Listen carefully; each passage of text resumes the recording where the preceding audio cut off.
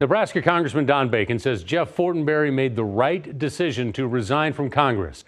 I talked with Bacon today, and he says Fortenberry needed to step down. Whether you're a Republican or Democrat, I think we should all have some sadness when you see a person make a mistake, hurt his career, hurt his family, and I have that compassion. But the justice system spoke, and I believe it probably made the right decision, and I support it. A California jury convicted Fortenberry of 3 felony charges for lying to the FBI about an illegal campaign contribution from 2016.